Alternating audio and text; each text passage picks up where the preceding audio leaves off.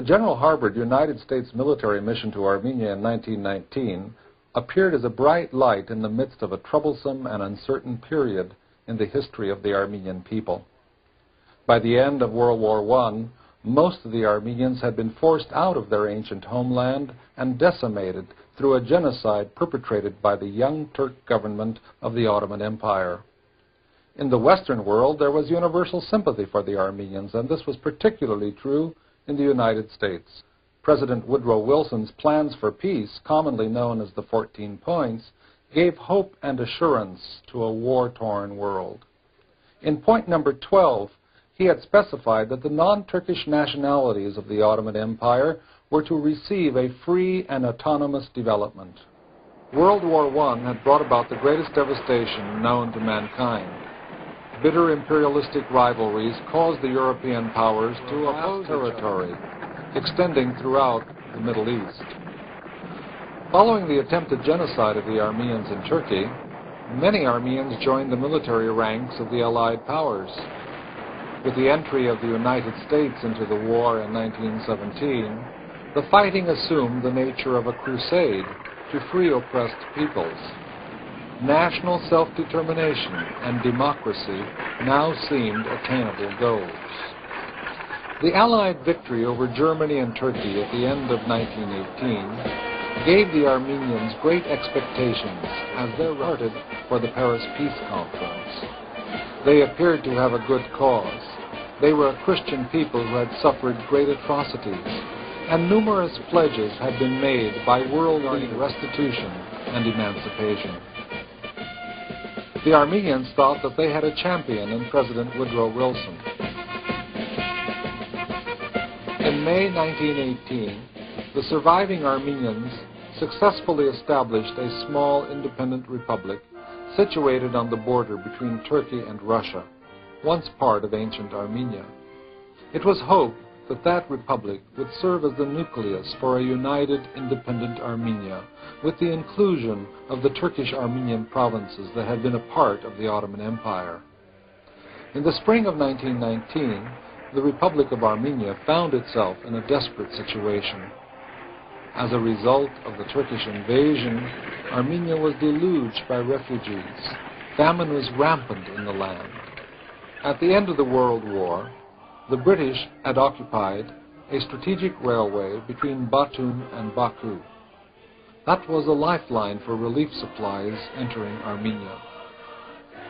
The British, in August 1919, were preparing to withdraw their troops. This was an alarming situation in face of the possibility that the hostile Turkic neighbors would attempt to annihilate the remaining Armenians. Armenia was beset by growing Turkish nationalism. On September 9, 1919, the Turkish National Congress, meeting in Sivas under the presidency of Mustafa Kemal Pasha, declared themselves to be, quote, against all intermeddling or occupation of the Ottoman territory, in particular against every movement to establish an independent Armenia. Unknown to the rulers of the Ottoman Empire, the Allied powers had conspired during the war to dismember Turkey. These secret arrangements provided for a division of Anatolia between Russia, France, Great Britain, and Italy.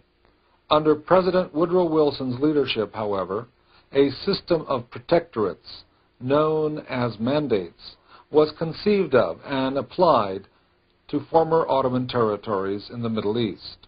Various plans were being offered for Anatolia. Some wanted a single mandate over Turkey, combining Turks and Armenians. Others, among them the Armenians, wanted a separate U.S. mandate over the Armenian provinces of the former Ottoman Empire. It was expected by France and Britain, as well as the Armenians, that the United States would assume the mandatory role over Armenia.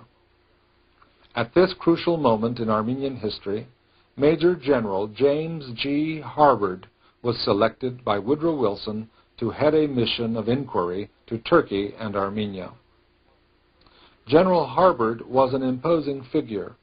He had been General Pershing's chief of staff and was in line to be advanced to commanding officer if replacement for General Pershing had been necessary.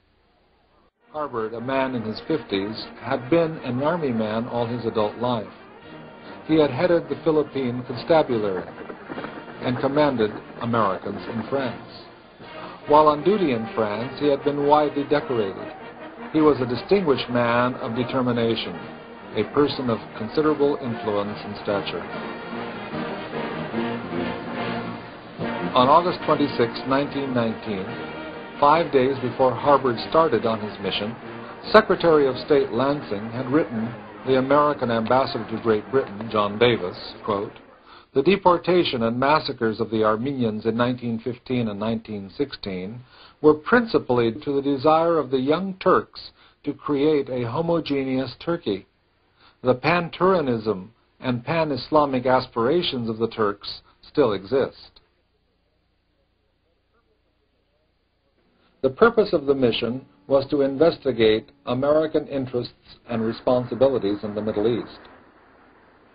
The mission was to explore the possibilities of the United States becoming a mandatory power, thereby accepting certain portions of the former Ottoman Empire as a protectorate.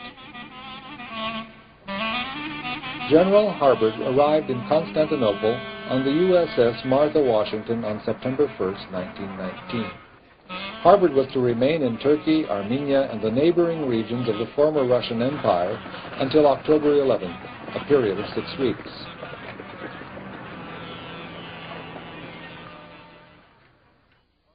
His route took him through Constantinople, Adana, Aleppo, Mardin,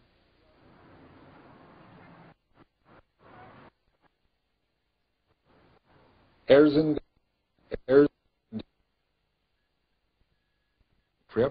are presented without any editing or visual alteration.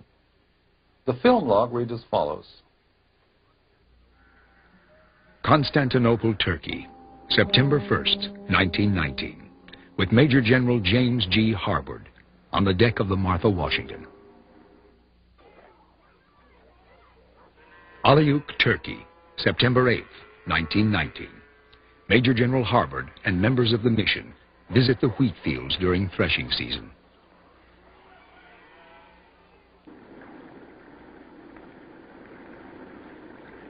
Afyon Karahisar, Turkey, September 8, 1919.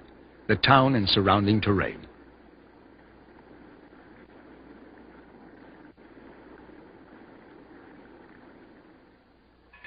Armenians and their priests welcoming Major General Harbord and the mission to the town of Afyon Karahisar.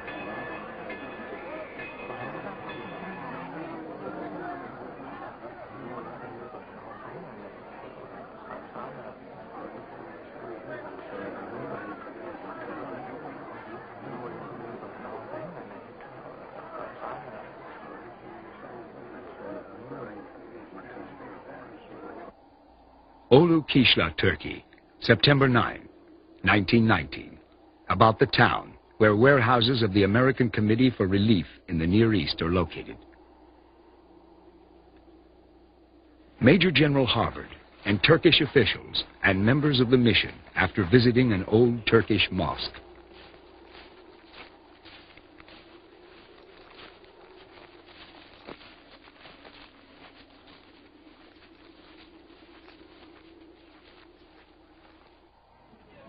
Adana, Turkey, September 11, 1919.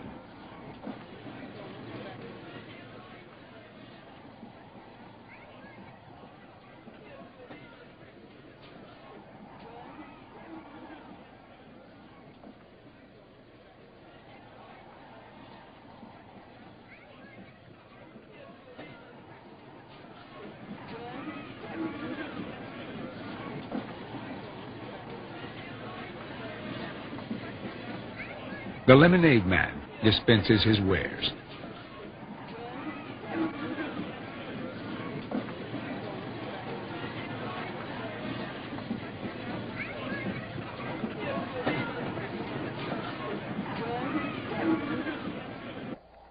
Along the highway, we see the most primitive methods of transportation and travel.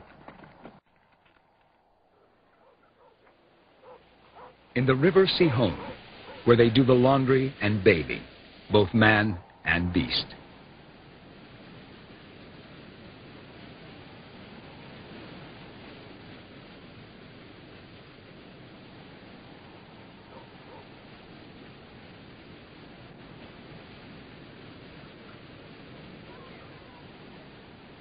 Mardin, Turkey, September 13, 1919. Members of the Turkish Reception Committee, who received Major General Harbord and the mission. Arabs from the town of Salak on the Mesopotamia plains, who came to Mardin to welcome the mission.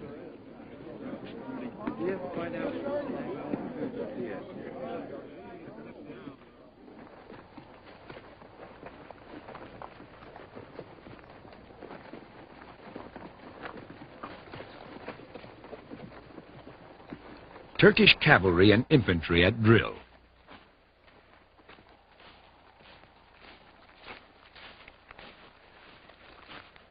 Diyarbakir, Turkey, September 15, 1919. Members of the mission leaving the city in cars, passing through the old gates.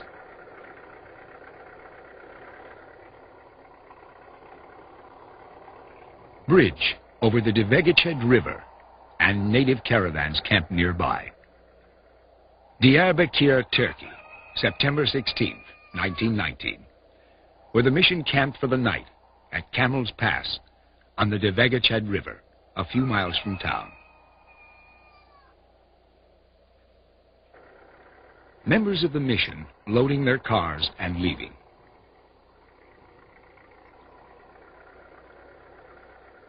Harput, Turkey, September 17, 1919, the Siglik and Chalkadan Mountains south of the city. An old fort built in the rocks on a high hill. Major General Harbord and party leaving the town hall after a conference with Turkish and English officials. Among the natives in an ancient village built on the hillside.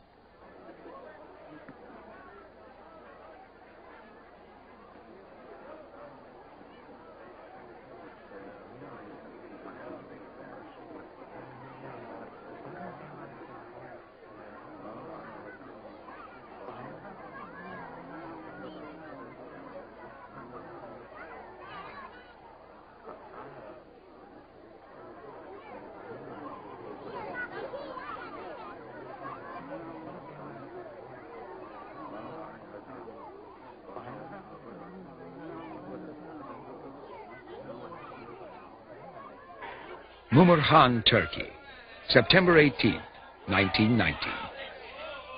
Members of the mission experiencing difficulties in traveling along Euphrates. The cars have to be pushed through the deep sand and up steep banks.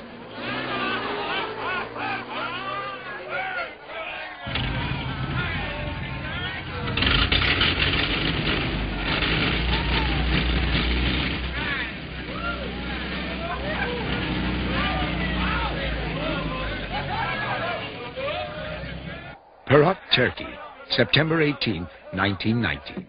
Kurdish natives at work with a pile driver on a bridge over the Euphrates.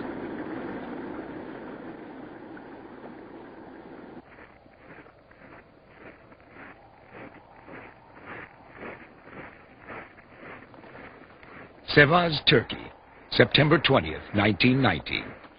Turkish infantry and cavalry after a review by Major General Harbord.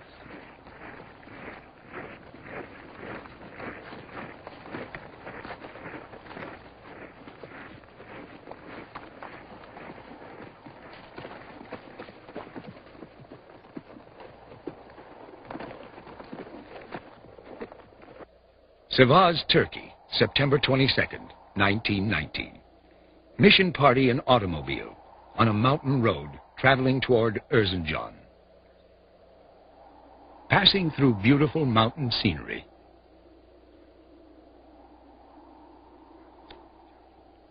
Erzincan, Turkey, September 23rd, 1919. Major General Harbord is welcomed by Military Governor Ersrif Bey on arrival. turned out to greet Major General Harbord. A sign on the street praising President Wilson's 12th point. Major General Harbord and Hussein Bey visit the Turkish orphanage. This institution is under the direction of the Turkish Red Cross, with Bikar Efendi as head. Erzurum, Turkey, September 25, 1919. City and government officials and officers of the 12th Turkish Army await the arrival of Major General Harbord on the approach of the city.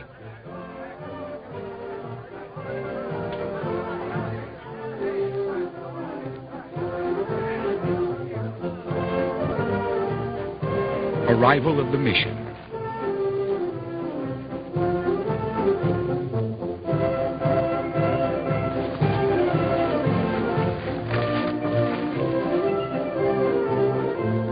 Big celebration at the fairgrounds in honor of Major General Harbord's visit.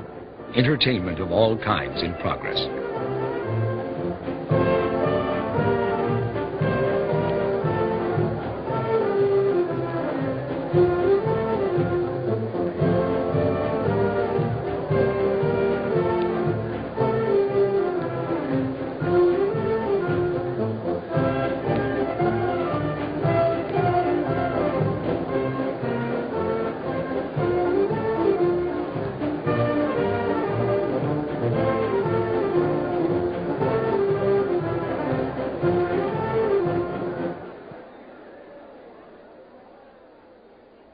Football game by officers of the 15th Turkish Army.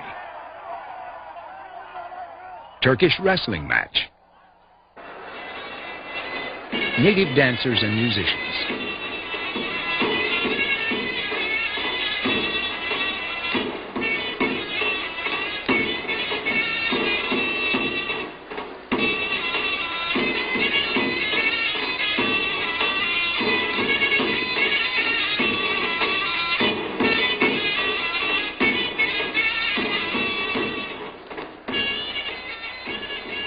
Mission party visiting a famous old building built by the Seljuk Turks in the 12th century.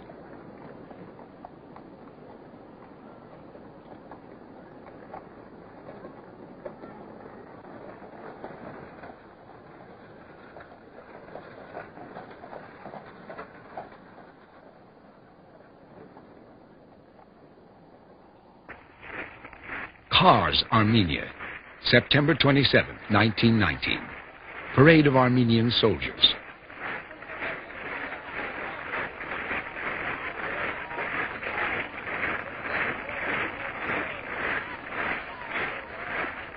An old fort on the hill. Mission party leaving Armenian governor's chateau after the reception.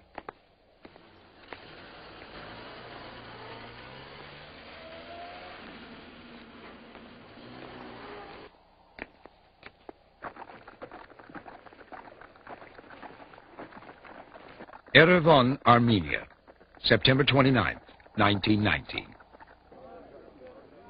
Reception committee waiting to welcome the American mission to the capital city of the new Armenian Republic. Prime Minister A. Khatisian in center of group, wearing soft hat. Arrival of the American mission.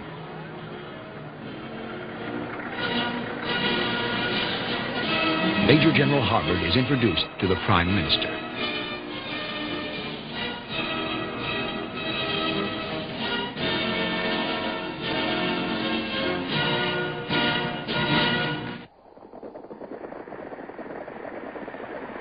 Entering city, led by Shah Khatuni, Commandant of city troops.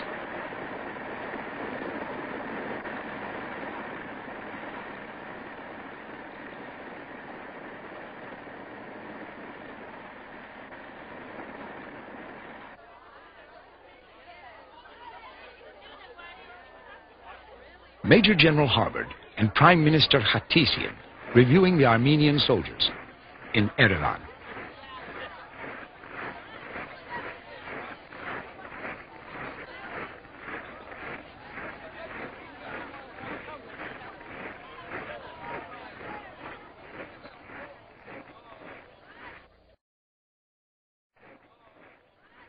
Yerevan, Armenia, October 1st, 1919. Headquarters of the Armenian government. Major General Harbord and Prime Minister Hatisyan arriving at government headquarters. Cabinet of the new Armenian government, sitting left to right. Avadik Sahakian, Minister of Agriculture. Alexander Hatisyan, Prime Minister. General Christopher Araradian, Minister of War. Standing left to right, Nicole Akpalian, Minister of Education. Abraham Gulhandanian, Minister of Justice. Sarkis Araradian, Minister of Finance. Major General Harbord and Priester Hatisyan on the ground of government headquarters. Leaving Yerevan, the old Persian wall that surrounds the city. This wall was made famous in literature by Molière.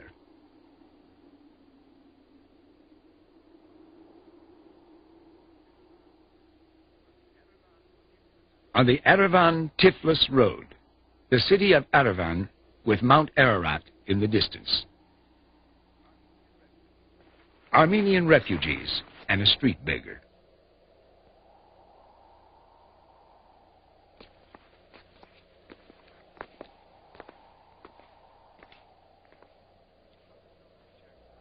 Trabzon, Turkey, October 9th, 1919.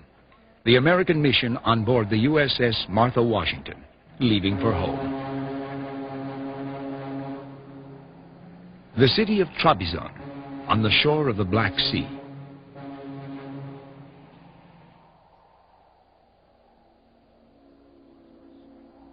Bosphorus Strait, October 11th, 1919.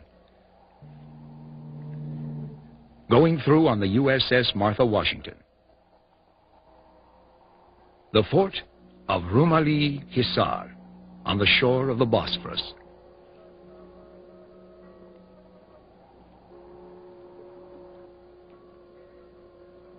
Nearing Constantinople.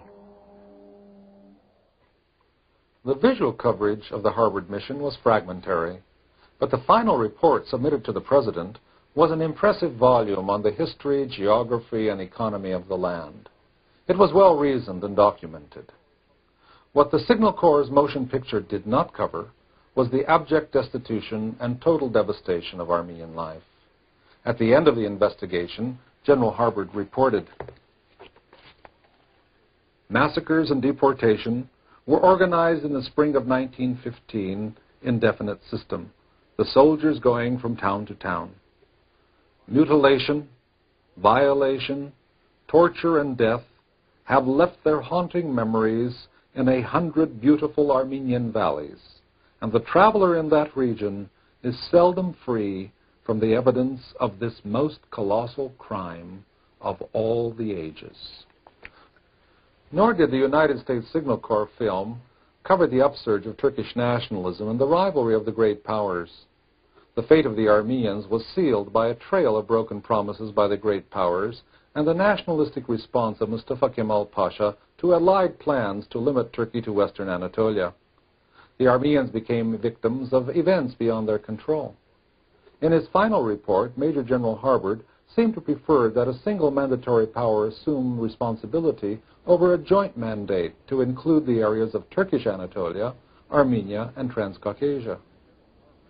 Major General Harbord cautioned against a separate mandatory state for Armenia, as it might be a signal for new massacres of all Christians throughout the area.